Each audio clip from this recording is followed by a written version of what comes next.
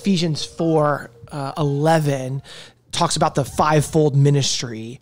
And so like those are, Jesus gave the apostle, some of us to be the apostles, the prophets, the evangelists, the shepherds, and the teachers. The shepherds there is the pastors. And so it's like, I think the similar thing, what you're saying, it's a particular gifting that you have to help tend the spiritual life of people and relationships around you. And this is why you'll see it later in Scripture. So like Titus 1, 1 Timothy 3, there's this long list of things that a pastor should do, particularly, and it's really interestingly, around their family. So the idea being you as a pastor, not because it's like a prerequisite, it's if you have a natural inclination to help feed and cultivate the spiritual life of people who are close to you. In the ancient Near East culture, that was your family.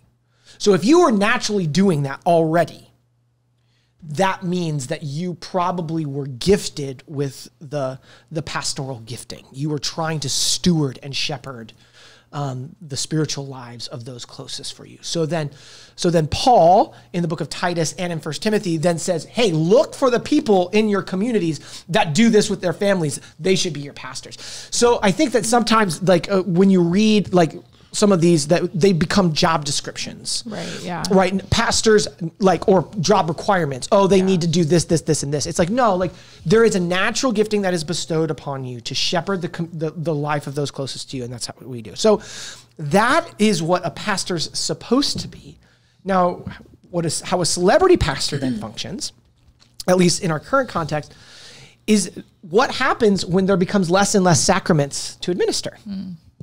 You should define sacraments. Oh, for yes. people. Yeah. So sacraments being the kind of communal and community practices of local churches that you do with physical people. Oops, I just knocked my thing. You do with physical people in person at a worship gathering at some point, whether that's in a house community or a more traditional Sunday gathering.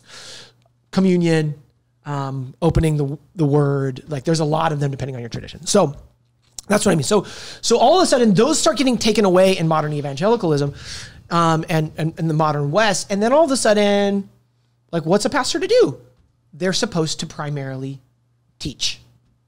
They get up there and they help dispense God's wisdom, that we can all like consume, think about. So then all of a sudden, when it's not about cultivating the local spiritual life, or the primary job of a pastor isn't about cultivating the local spiritual life, and it's about teaching, then in a modern Western context that literally just can attach and has been preformed to look to heroes, look to people who have all the answers, to help sift through the multifaceted, complex world that we live in. There are people that are going to be really, really naturally talented at that. Like the Apostle Paul says that. He calls them teachers. It's another gifting. And so once they begin to start doing that, then all of a sudden, leveraging uses of technology and things like that. This is a very sterile way to talk about celebrity pastors.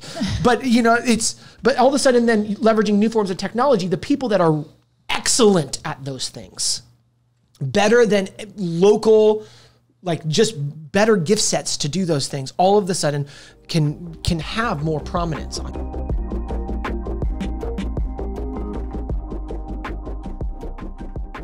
Thanks for watching. If you enjoyed this video, like it, subscribe to our channel, and turn on notifications so you can stay tuned for all of our content.